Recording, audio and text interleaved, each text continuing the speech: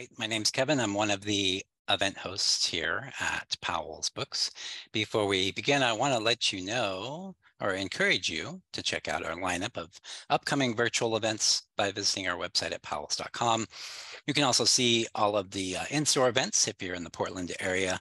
Lots of great events coming up there here as well. If you don't already do so, you can also follow us on the social medias, Twitter, Facebook, Instagram, TikTok, and our YouTube channel. Tonight, we're excited to welcome Jason McBride and Lidia Yuknavitch. In his book, Eat Your Mind, The Radical Life and Work of Kathy Acker, Jason McBride tackled the immense task of writing about the life of the celebrated and influential experimental writer, Kathy Acker, who lived from 1947 to 1997. 25 years after her death, she remains one of the most original, shocking, and controversial artists of her era. The author of novels such as Blood and Guts in High School, Empire of the Senseless, and Pussy, King of Pirates, Acker wrote obsessively about the treachery of love, the limitations of language, and the possibility of revolution. She was notorious for her methods, collaging together texts stolen from other writers with her own diaries, sexual fantasies, and political critiques, as well as her appearance. Her punkish hairstyles, tattoos, and outfits made her look like no other writer. Her work was exceptionally prescient, taking up complicated conversations about gender, sex, capitalism, and colonialism that continue today. 10 years in the works, Eat Your Mind draws on exclusive interviews with hundreds of Acker's intimates, as well as her private journals, correspondences, and early drafts of her work. It's a thrilling and long overdue reassessment of a misunderstood genius. McBride is joined in conversation tonight by Portland author Lidia Yuknavitch, author of the novel Thrust, as well as other bestsellers such as The Book of Joan and the memoir The Chronology of Water. We thank her for being part of tonight's event. This event also includes an audience Q&A. Please use the Q&A button that's at the bottom of your screen if you'd like to ask a question at any time. Perhaps most importantly, please support Jason and Powell's by purchasing copies of Eat Your Mind from us. Links to buy that book and Lydia's books will be shared in the chat a couple of times this evening. Jason, Lidia, we're so excited to welcome you tonight. Thanks for being here. Thank you, Kevin. Thank you very much for having me. Love you, Kevin. Love you, Powell's. Jason, I'm telling everyone now what I told you privately, which is I love your book. It's the first material on Kathy that made me like fist pump and fuck yeah while I was reading it. I was very excited. So the first thing I want to say is I just want to express gratitude to you for writing it, for me personally, clearly. That is very, very kind of you, and it means the world to me. Thank you so much, Lydia. Like, I'm a huge fan of yours, and I know that you knew Kathy well, and I regret that I never actually interviewed you when I was doing my interviews, but you had written so eloquently about her that I felt that I didn't necessarily need to. But yeah, I probably did not know her well, but I've spent my life writing love letters to her with my own work. So that's what I get for, my brief lightning bolt moment with this amazing person. So the first thing I want to ask, before you ask a question, I just want to say for people who may not know that today, in fact, is a very auspicious day. It's the 25th anniversary of Kathy's death. And yes. I think anybody who's watching this, I mean, if you want to raise a glass or light a candle, I do. Please do. Cheers. Yes. Here's to Kathy. Yeah.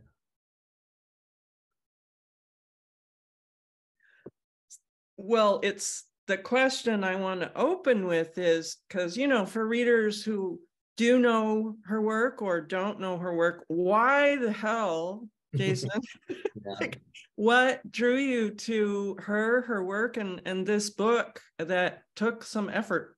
It did take some effort. Kathy was the first, surprisingly enough, the first professional writer I saw read in public. When I was in my second year of college in Toronto, where I live, I saw her with my dear friend Derek McCormick. We saw her at a literary festival, and she read. And I had been a Burroughs fan, William Burroughs fan in high school, and so I had read Virginia Woolf, I had read Faulkner, I had read the modernists in high school, and so I was already primed a bit for what she was doing.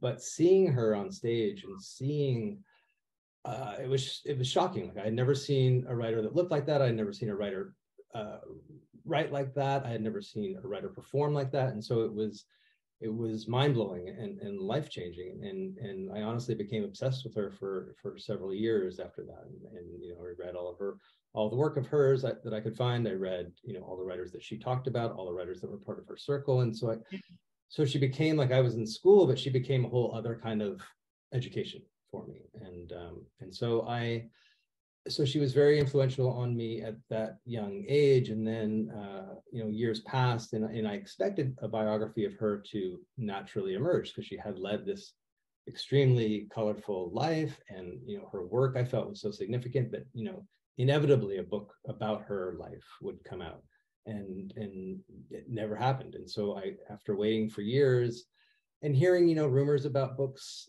in the works that never materialized, I finally contacted her executor and said, I had become in those intervening years, I had become a journalist and had met people who were part of her circle. Yeah. And felt that I didn't think I was necessarily the right person, but I asked if I could do it. And Matthias Visioner, who is Kathy's executor, was extremely encouraging and enthusiastic, and said yes, and put me in touch with many of the people that I interviewed for the book, and supported me throughout the whole nearly 10 years that I worked on it. Yeah. I was just trying to think, and for you guys out there, what if Kathy Acker had been the first literary reading I'd ever gone to? I would be even worse off than I already am in terms of like just going down a road nobody wants you to go down. That's amazing. That was your first reading. I'm so glad that happened to you. Yeah, so am I. I saw her after that. I saw her read 3 or 4 more times. I saw her read with William Burroughs. They read in Toronto a year or 2 later, and so I got an opportunity to see her a number of times. Yeah. That's beautiful. That's beautiful. Well, let's dip down into her work and the things you have noticed. One of the things you say early on, it might even be in the preface part, the beginning part, is that literature was her life and her adversary. And so everybody pause for a second, because that's huge, or it's huge to me anyway. So talk a little bit what you mean by that. Well, her life and her adversary. I think that literature, Kathy was like absolutely thoroughly devoted to books and to reading and to literature. And I think that her use of other books, which Kevin mentioned briefly in the introduction, is it's the most famous thing about her books is her use of other people's writing. Call it plagiarism, call it theft, call it piratical plunder, whatever you want to call it. Her use of literature, literature was her life. It really was in many ways. But at the same time, literature was liberating for her, but also could be oppressive, because she saw in a lot of literature, especially the books that she had grown up reading and essentially revering, she began, as she dug into those books more thoroughly and comprehensively, she could see the kind of political structures that those books might have represented, and the oppressive structures that those books might have represented to her as a woman, as a young person. And so those books, while still offering her certain kinds of refuges, also she could see how they could oppress her and oppress other people as well. And so I think that by taking them apart and reconfiguring them as she did, it was a way to kind of reclaim those books and turn them into something that was useful to her. I love that. Yeah. I love that. Let's just go straight to that idea, because it just ruffles so many people's feathers. It does. The second you say the word plagiarism, and then you move to the word collage. Yeah. And then when I was coming up through grad school, the term postmodern piracy was being bandied about, but they're all forms of, taking on material that was not hers, inhabiting it, and rerouting it or doing something else with it. But we're in such a tricky time right now in terms of, those moves, those narrative moves. No, it's true. It is.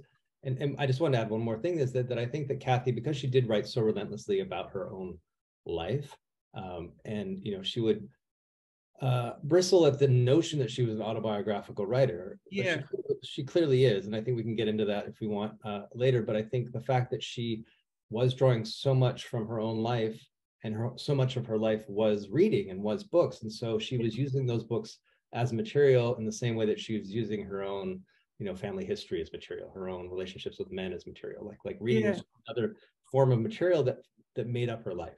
Yeah, I would say, and I think you'd agree with this because I saw versions of this in your telling, that she was closer to books than she was to people. In relationship with literature, psychologically, sexually, emotionally, the way other people talk about having marriages or lovers or relationships. And I was wondering,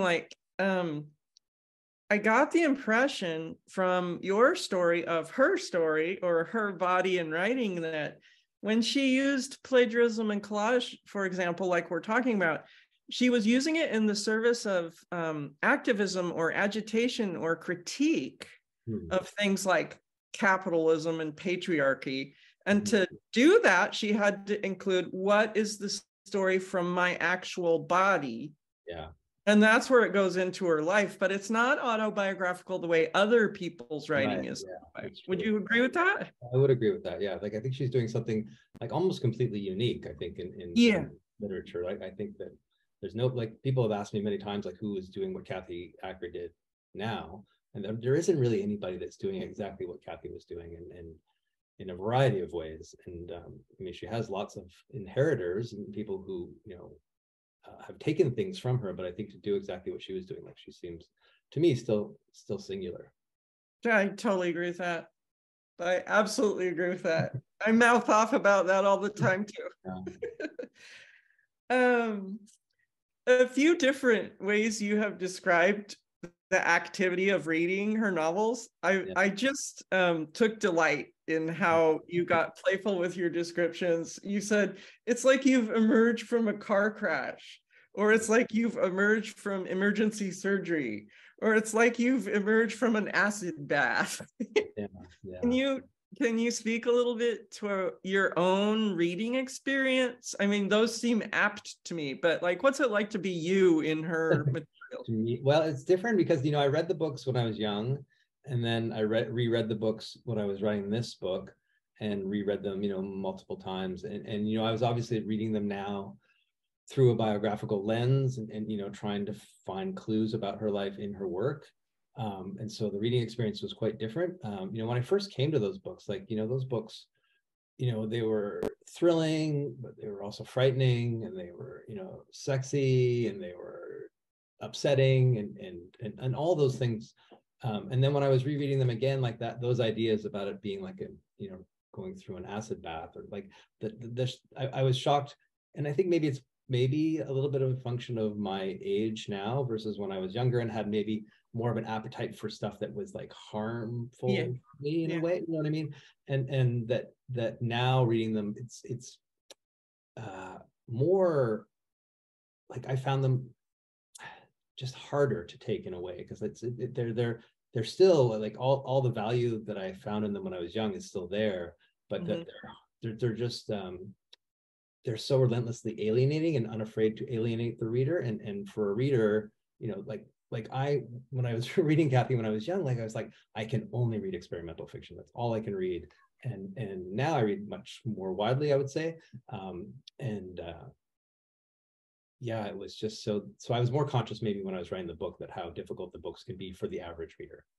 Yeah, I hear that. I have a funny, tiny story. When I was first getting off on her books, I was younger too. I was in grad school when I first encountered them. And in one of my grad school classes, I gave a presentation on her. and during the presentation, I would read excerpts from Empire of the Senseless in particular. And 3 women in the graduate class were just sitting there crying. Oh, really? You know, they felt entirely transgressed and harmed just from me reading the excerpts. One of them like left the room. And at the age I was at, where I was into the value of agitation and resistance, I was like, score, winning. You know, now I at this other age, as you're saying, I have I would just say deeper, more complex understanding of the dynamics. But, you know, the fact remains that on the page, something happens to you when you read her books. I mean, it's not a distant passive reading experience. It's like somebody's shaking you or scratching you, or it's very visceral, very physical and tangible, and really. Yeah. No, it's true. Yeah.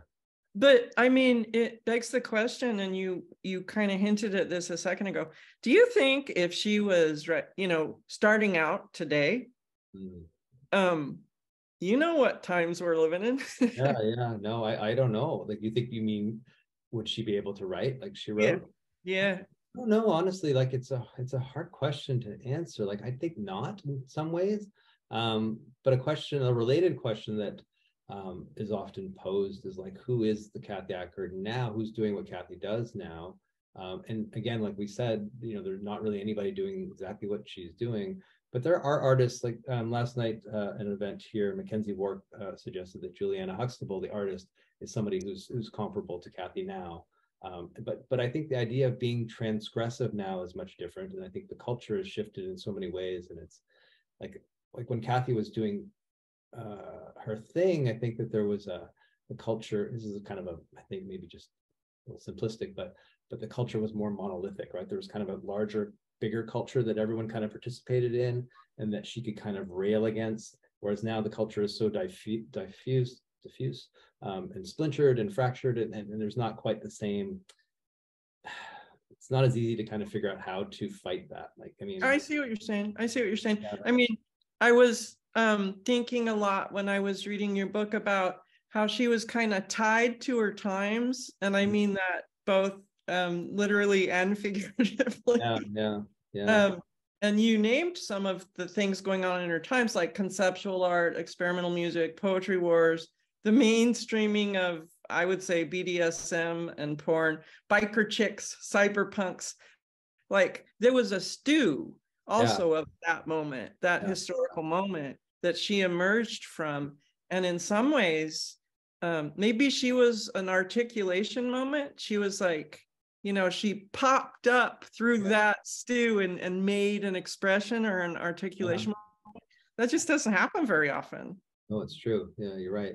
And it's interesting to me. I didn't really realize this until I was working on the book, that her kind of Zelig like presence in so many different cultural moments and movements that she did kind of, you could see the sort of history of avant-garde America through her very clearly in so many different ways, like at least the last half of the 20th century. Like, she was there for almost everything, right?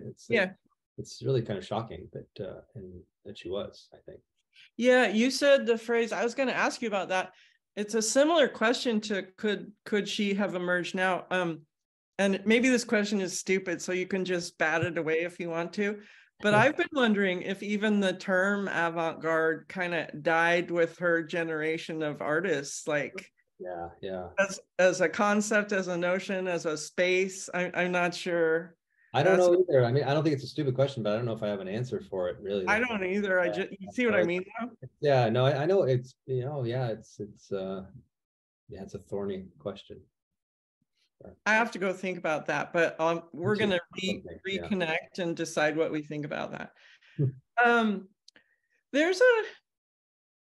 You mentioned this more than once. Her narrators are often, you call them child women. Did I? Yeah. You did, more than once. Okay. And it's true. They often are. They're like coming of age girl things. Yeah. Or some, girls. I guess some of them are a little older, some of them are teens. Pre-teens. Yeah. Do you have any thoughts you could share with them? I read your book. I don't know if they've all read your book, but do you have any thoughts you could share with them about the space of that age and body? That's a hard question. Yeah, I think there's I have a few thoughts around that. I mean, I think that I haven't thought about it so recently, so I'm struggling a little bit. But I think the idea that Kathy, like, you know, so much of her work is about obviously about identity and the mercurial qualities of identity and shape-shifting and becoming. Yeah. It's always about becoming. And I mean, to write about an age where that's so, you know, significant in everybody's life, I think that she was drawn to that moment of becoming, you know, becoming an adult, becoming sexual, becoming not omniscient, becoming more clearly sentient. That's not the right word either. But she, you know, that really kind of transformative moment of adolescence, I think, was extremely important to her. And I mean, it was very important to her in her own personal life, but also in terms of her intellectual life. And I think, you know, I mean, becoming sexual for her was a major, I mean, it is for most people, but it was like a major, almost cataclysmic event, I think. Agreed. I mean, also for that age, human. It is the time in which we as human animals undergo significant adaptation. Yeah. And so that narrative space is super interesting to me. I love your answer. I think you're right about that and what you're saying. I keep thinking back to readers. I wish we could take a poll and see of the people here who has already read her and who hasn't. You can identify yourselves if you want to. But what do you think? What do you think readers get wrong about her? Or if that's too weird, what do you think makes them shy to approach her texts? Well, I think I think that they're so unlike most other novels. I think people start to read them and they're like, what the fuck? Like, it's really what I love about them, though. Yeah, I know, I love it about it. I love it too, but I think that it's so unfamiliar to a lot of people, and more so now where this kind of writing, like, it did have a moment, right? There were writers like Dennis Cooper and gosh, I'm blanking, but there was a generation of writers who were quite well known.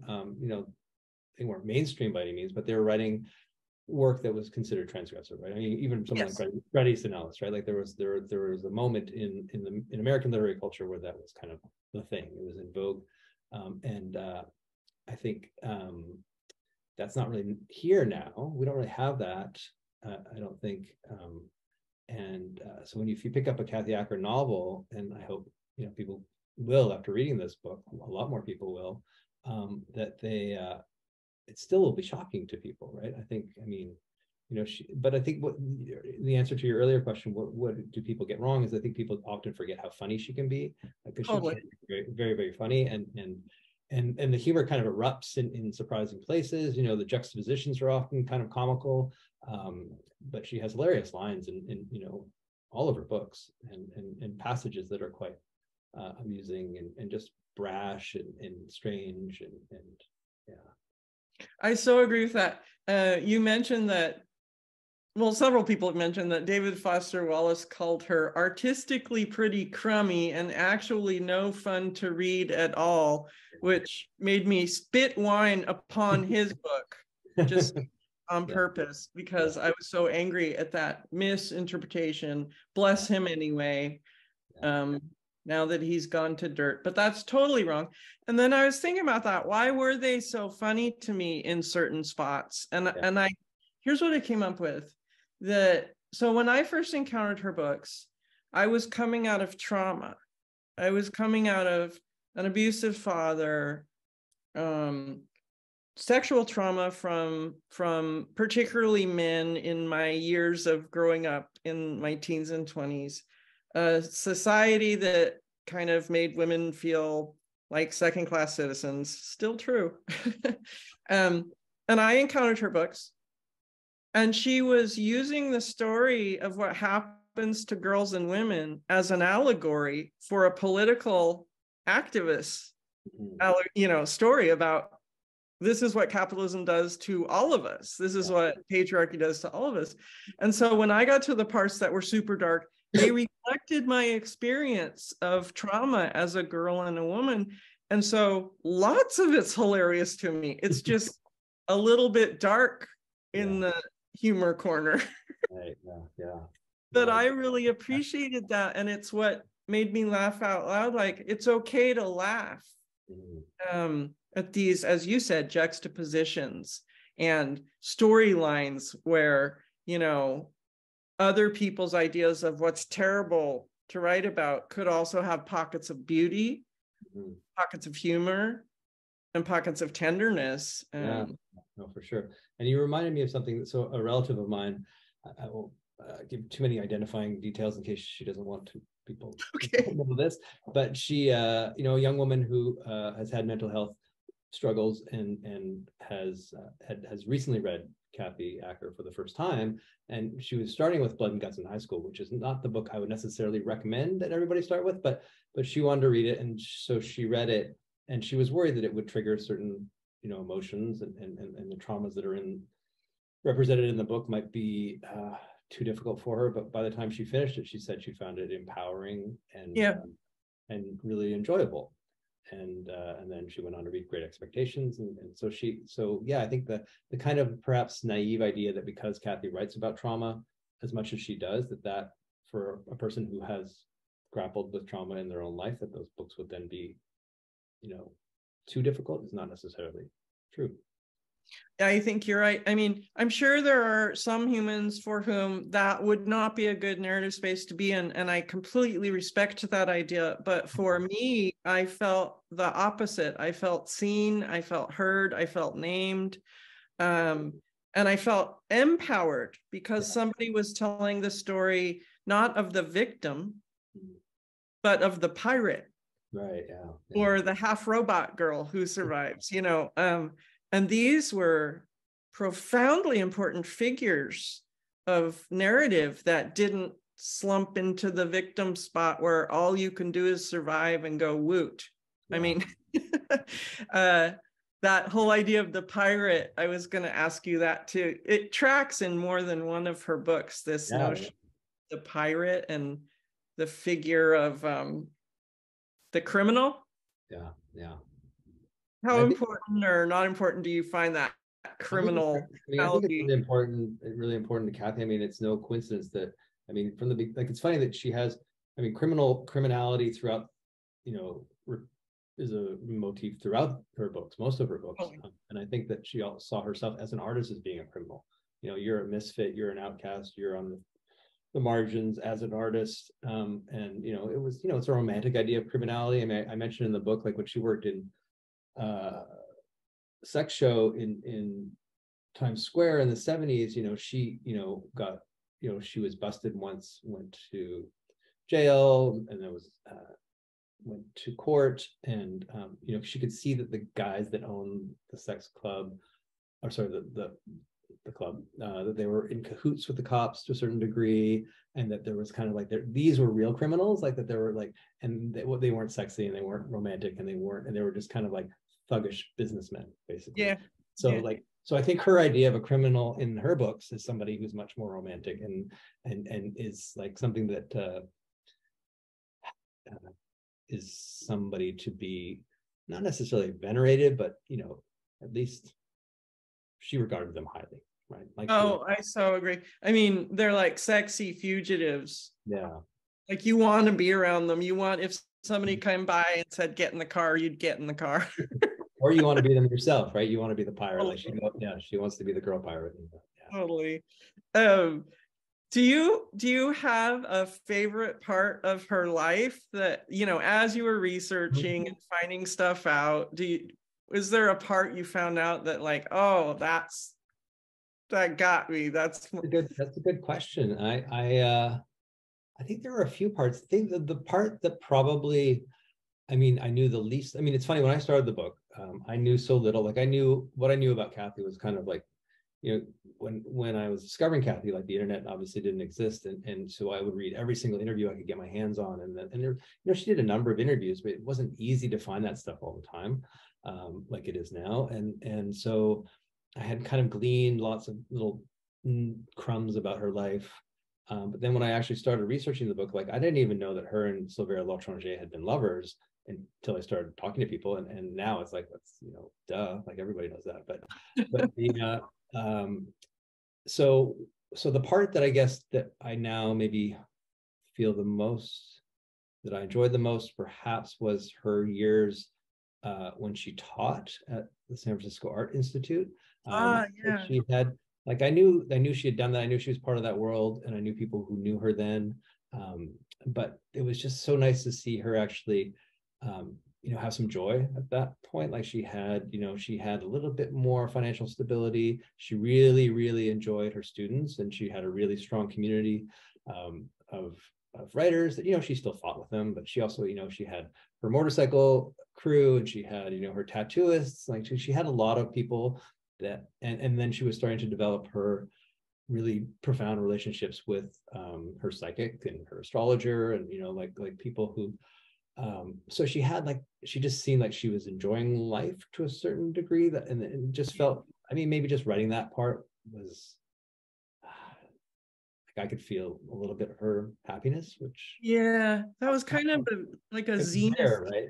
Yeah, I know what you mean. It's like she was pulsing around those years with everything she was gonna be ever. That's a good point. Do you have this is so mean, do you have a favorite book of hers? I'll tell you mine. Sure, you tell me yours. Empire of the Senseless. Okay. I used to say everyone else's least favorite. I know that's true. I used to say Empire of the Senseless too, because it was the first one I read. But then writing the book, I think Great Expectations became my favorite, only because there's a sweetness to it, but also a real profound sadness to it. There's a lot of humor in it. It's one of her shorter books. But and also a very close second probably is In Memoriam to Identity, which that one's in my heart too, for sure. And My Mother I mean, it's hard to like. Now they're all conflating as my favorite. But I remember feeling struck by lightning with Empire. But that makes sense to me. I love you, Derek McCormack. Sorry, I said it wrong the first time. I love you for saying that. And this is a good time to remind you guys, put some questions in the Q&A, or I'll just hog it. There's some stuff in the chat. Are the questions in the Q&A, or are they in the chat? They're supposed to be in the Q&A, but I'm looking at both of them just in case. But put some questions in there, humans. We want to know what you're wondering. It's funny when people ask what your favorite is. I find that it's almost always like what the very first Kathy Acker book they read. Like that's the one that are like, oh, that got them hooked, and that remains their favorite. Well, that makes some sense. Yeah. Jack Skelly wants to know, with Kathy having impacted you so deeply, did she also impact your writing, verse or fiction, or other artistic pursuits aside from journalism? That's a great question. That's a question for me or for you, or both of us? For you. Oh, they're all for you, baby. Yeah. I don't know that I think her, not on an obvious level, I think, but I think her, because I write, like, this book is, pretty conventionally written, I'd say. Like, it's not like I really wanted to write a book that was like, other people have written books where I think they tried to kind of infuse a bit of Kathy's either technique or spirit into the writing, to kind of like that they try to bring it closer to her work. But I really wanted to write something that would make her books appealing, and her life appealing and interesting to people who may not know her work. So I try to make it as transparent and as accessible as I could, while still kind of trying to maintain or preserve the complexity and the difficulty of the work, if that makes sense. But in terms of my writing, I don't think so, Jack. I don't think that it really has. I think maybe very, very like deep down, But I'm going to think about that a bit more, so I have a better answer for next time. I bet there's a virus in you that started to use the Burroughs. Yeah. Something got in you, some seed. No, I mean, yeah. Anonymous wants to know. Anonymous, okay. What is in your book that we've never seen in any other book? Facts or people or documents or tidbits? There are a number of people, I think, that haven't, I mean, there are people like, there's a figure in the book named Simon Usher, a playwright, English playwright, who had a relationship with Kathy, a romantic relationship that was extremely important to her for a few months, a year or so, and was a huge influence on Don Quixote, and which I had no clue of. And I've never seen anybody talk about him or her in connection with each other. So he was one figure. Richard Foreman, David Sally speak at length in the book about the opera that they collaborated with Kathy on. That is, I believe, new. There's lots of new stuff threaded throughout. Yeah. Yeah. I mean, I should, of course, acknowledge that, we all know that Chris Kraus published a biography of Kathy, which I think, credit where credit's due. Like Chris, was very generous with me. She shared sources and things with me. You're making a face, but but I think Chris's book not to say anything. Chris did not write about every part. I tried to write about every moment, significant creative moment in Kathy's life, and Chris, she didn't. So that's correct. Yeah. I'm trying to be good and not say anything about any other books, just how much I love your book. I don't know if this resonates for you, but another thing that happened to me when I was reading it that I was so filled with relief about is that you write about her life and work kind of in the opposite of celebrity, or the opposite of celebritizing. Sorry, in my characterization of her is and celebrity culture is a bane of my existence. I think we've created something so monstrous I almost can't make sentences about it. But you managed to not, write about her in a way that catapulted her above us into this celebrity zone, and she would have. I mean, she liked attention for sure, and she liked culture, and she liked fashion, and she liked, other famous folk and so forth. But celebrity was not a space she wanted to stand in. I really appreciated that about it. Thank you. Yeah, I mean, I don't know how I would write about her as a celebrity. I mean, I do write about it as it's happening to her, like people trying to turn her into a celebrity. And I think she was kind of a strange kind of celebrity for a little moment. But it was extremely complicated for her. Yeah, I think one thing, and this was true up until her death, with tattoos and scars that connected to her cancer experience. There was, she so wrote from the inside out, and writing and her body were not separate. No, for sure. Yeah. Which you also write very eloquently about. You guys need to, you write about that in more than one way, I think, and it's very eloquent. Possibly Kevin wants to know, he'd love to know about Kathy's earliest writing and publishing experiences. Where to begin? There's a lot about it. I mean, it's I go into a lot of detail about those early days, and a lot about her notebooks and the notebooks that she wrote in her early 20s, and the poetry that she wrote in her late teens and early 20s, and how that all fed that work. So there's a lot. Yeah, I wouldn't even know how to answer that question, because there's probably 100 pages in there about those.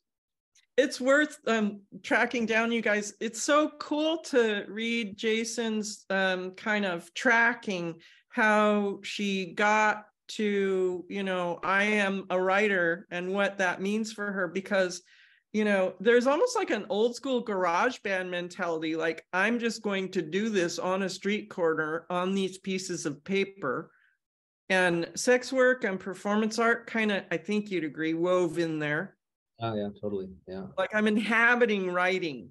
You know, it's my body. And then later, all that material began to morph into bookness. Yeah. No, her whole first, I mean, Derek McCormick, who asked a question or made a comment earlier, like he said to me that he was surprised at how long it took Kathy to get published. Like, that she spent a long time, you know, doing it herself. You know, it was all very DIY. It was really handmade books. It was self-distribution. I mean, and it was very much of the time. I mean, mail art was very, you know, had a moment at that time, and then punk, of course, came along, and so all the things that she was doing were very much in the zeitgeist as well. And so I think, yeah. Only she was doing them first, and she was doing them better. That's right. Yeah. But then it became professionalized, like her work, or her literary life became professionalized, I guess. Yeah, true story.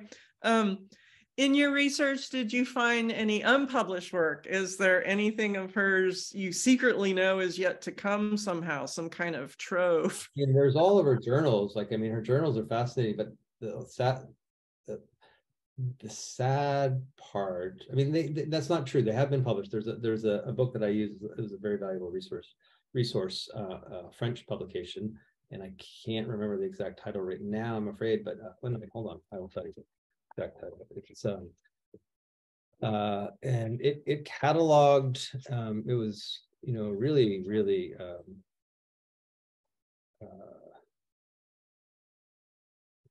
invaluable resource for me and for anyone who's writing about Kathy's early days now. It's Kathy Acker, 1971 to 1975, edited by Claire Finch and Justin Gajou. And so they took all the notebooks, or most of them, and a lot of the early poems from her archive at NYU, and made a beautiful book out of those. But I think I think if you were to publish anything else, I mean, there's a little bit, there's lots of poetry that's never really been published. Some of it's not, you know, gonna knock your socks off, but it's you know, it's all Kathy Acker. And but yeah, if there's anything, I don't think there's anything really long and sustained that hasn't been published that I'm aware of. I wish there was a box somewhere of just her drawings. Yeah. I mean, that would make me personally giddy. I mean, there are a lot of letters too. I mean, maybe her letters would be of interest too, but they're kind of all over the place too. And I know that there are letters out there that I didn't actually get to or never found, which is the story, I guess, of any biography. But, yeah. There's can you remind this person asking the question what writing Kevin Killian gave to you? Had he started a biography on Kathy? Kevin Killian started a biography? I don't believe so. He wrote a biographical essay that called Ghost Parade that Kathy appears in, but I don't think he had. I think he maybe had. Somebody had. I remember after he published his Jack Spicer book, somebody said to him, "You should write a biography of Kathy Acker." And he said, "No, I don't think so. I'm not going to do that." But Kevin did give me. It didn't get. It was going to be a long, very long footnote in the book.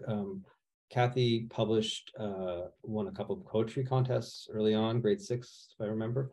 And I include those poems in the book.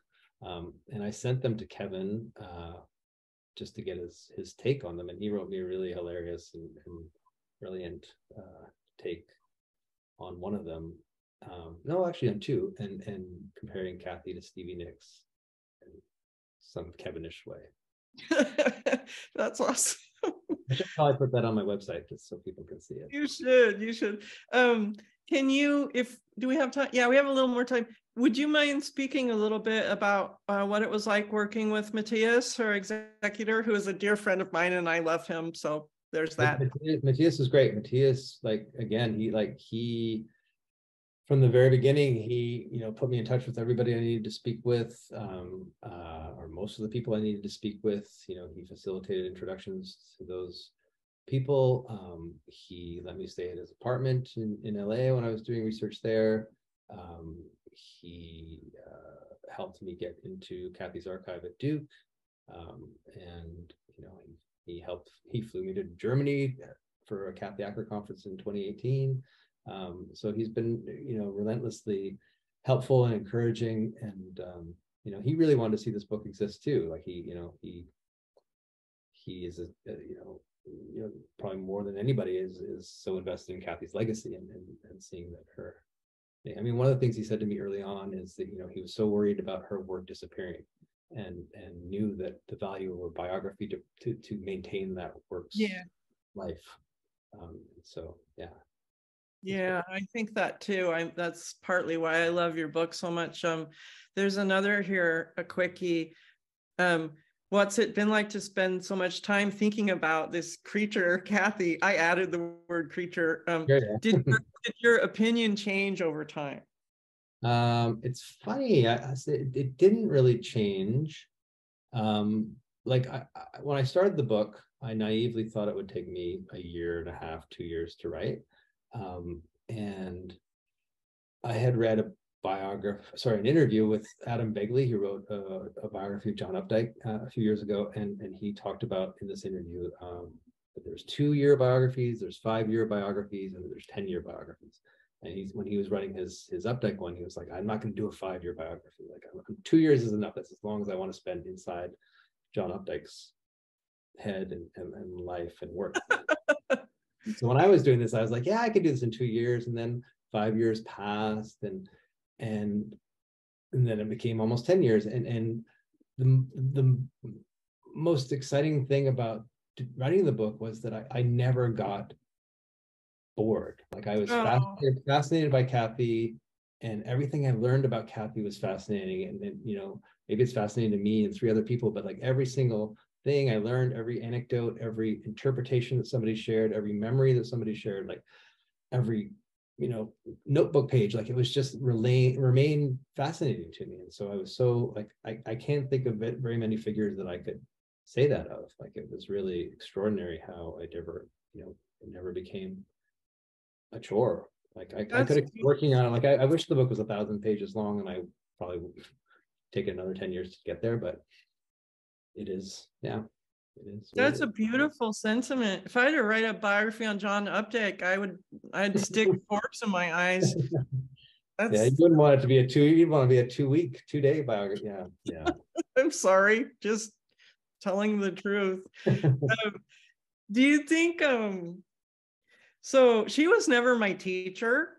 So I don't mean this question as pedantic and literal as it sounds, but do you think she taught you some things? Like if we were pretending she taught you a few things, what kind of things would you say? I mean, she taught me to be fearless. Like I'm not nearly as fearless as she. I mean, I think her like it's interesting. Like she was so I mean, I say this in the book frequently, but like just so uncompromising in every way. And you know, that as an artist, that's great, and something to strive for, I think, but extremely difficult to do. I mean, and then to do it also in your life, in your personal life. I mean, that was really difficult. It's difficult to live like that, and yeah, that it often was, you know, caused her a lot of pain. But I think as a creative person, to try to like really stick to your, this is really sounds banal, but stick to your guns and you know, and like really, like she just did what she wanted to do as an artist, no matter what happened. And like, that's something to be admired, and something I learned, like, you know, and was reminded of constantly. Absolutely. We don't have a lot of time left, I'm sure, but I wondered, you know, she was sort of a prickly pear because she argued with people all the time, and a woman arguing without letting up isn't an attractive thing to mainstream culture for sure. Yeah. You know, I can list 30 examples of how we can't handle that, but it was so much a part of our personality to like debate or argue or say, no, I don't agree with that. I don't know that that's a question, but it's another singularity about her, you know. True, yeah. She just kept agitating in that way. That's true. I was talking to another writer a couple days ago about who knew Kathy well, and she says, yeah, she just argued and she was so illogical, always illogical. And other people said, but I think it was her really her resistance to systems and systematic thinking. Like she really seemed to not like that and would prefer to err on the opposite extreme. But, can you say I read many different versions of what she looks like to other people. Some people, spoke about her clown image. Other people spoke of eccentricism, or her look to you, just you personally. How do you receive the different looks that she inhabited or projected?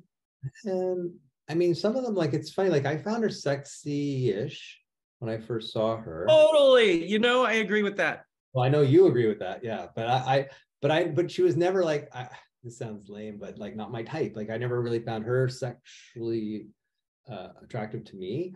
But she always looked like amazing. Like she always was. Like, I mean, even when some of the looks now look kind of dated, like, I mean, at the time, like she was just an extraordinary looking person. And made herself look unlike so many other people. Like she'd always, like from the beginning, like from her earliest high school years, like she really tried to look different than the people around her, and I think succeeded. Yeah, I was of the mind that her look was an expression of her turning herself inside out, and that's why nobody else looked like her. But that's just an idea I carry in my heart. But that's my read on it. It's interesting. Yeah. Well, anybody else want to get a quickie in? Going once, going twice. I see our beloved Kevin has emerged, the Oz of Powell's. Yeah, I mean, I have so many questions and we didn't really get to chat beforehand. But anyway, I'm so looking forward to diving into this book. And even just looking, this is the book, by the way, folks. And I'll put a link to that again in our chat so you can buy it from us. Yeah, the index itself is so long and interesting, just skimming through the index of all of these people's names. Older names from, back in the day, like Rex Roth and stuff like that, to, even people that are still doing great stuff today, mentioned throughout the book. I'm just really blown away by all of the end notes and the index and stuff. So I guess my question is, how long did it take you to put together all the end notes? Is that just like a whole other that took a while. project? Yeah. I mean, I'm glad I didn't have to index it. Like Simon and Schuster, Simon Schuster did that for me, but the notes, sure, yeah, they took a long time. Yeah. I can't even remember how long, but many weeks, months, maybe. Yeah, really amazing stuff. And let's see, I'm also going to tell everyone viewing that they can watch this event again on our YouTube channel. I put the link to our YouTube channel in the chat, and this will be showing up there sometime tomorrow, probably. So please feel free to watch that. Share it with friends and family. Lydia's one of Lydia's many beautiful books, Thrust, again, Eat Your Mind. Also, wonderful photographs in the book too, which were great. So my wife, Liz Sullivan, who was responsible for those. Oh, beautiful. So beautiful. Yeah. One comment in the chat here, it says, before you leave, is there anything you'd like to leave us with? Me? Please go buy your book at Powell's, please. And thank you very much to Powell's and to Kevin and to Bree and to Lydia. I mean, it was really an honor, and I wish we were all in person, and hopefully we will be someday. But thank you all very, very much. Yeah, that'd be great. When the paperback comes out. Yeah, exactly. Tell them now. Plan the paperback tour. I will. Okay. And come here. All right. Well, Jason, Lydia, great to see you, and wonderful talk. And everyone at home, thanks for tuning in. Thank you. Have a great night. Thank you. You too. Bye. Bye. Bye. Thank you so much, Lydia.